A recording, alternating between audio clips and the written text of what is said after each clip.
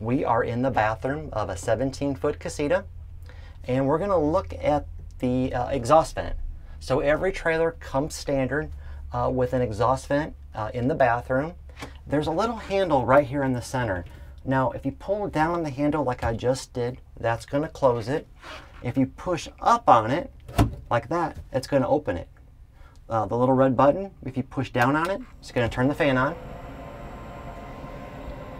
Press it again, turns it off, and then just pull down, straight down on the handle, and that will close it. And we do recommend that being closed for transit, so you definitely don't want to have that open while you're traveling. Just like any of the windows or fans or vents, everything should be closed nice and tight for transit. Now the bathroom is made of the same material as the exterior, so it's a very durable fiberglass. You want to clean it with anything non-abrasive. So anything out of a spray bottle and sponge is fine in here. Nothing scouring. So you don't want to use any scratch pads or any Comet or anything like that. You want to use anything out of a spray bottle is good to clean it with. This is the sink cabinet. It's made from fiberglass. There is a storage compartment here on the back side of it, and it's a good place to keep your toilet paper dry. So and it's pretty deep. It's probably about 8 inches deep. So that's a great place to keep your toilet paper dry.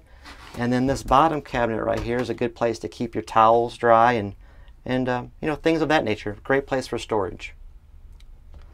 There's two little shelves here that are built into the fiberglass wall themselves.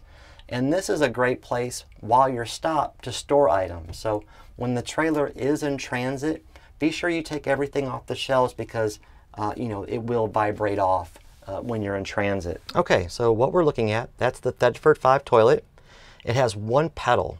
So that pedal will control water flow and flush.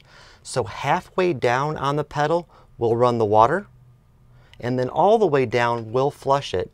So you can control how much water you put into that tank. And remember before, it's a 15-gallon water tank, so that'll hold 15 gallons of waste. And it's sitting right below the toilet. So there is a light in the back corner. This happens to be an LED light, just like the exterior light. It's controlled inside the bathroom, and it does have its own on and off switch. And now, the shower curtain comes standard with the Casita, so it does come standard with the shower curtain, and we definitely recommend you use the shower curtain when you're showering. Now it is up to you whether you shower with the door open or closed. You could do it either way. So some customers, you know, they'll shower with the door open and there's no problem with doing that.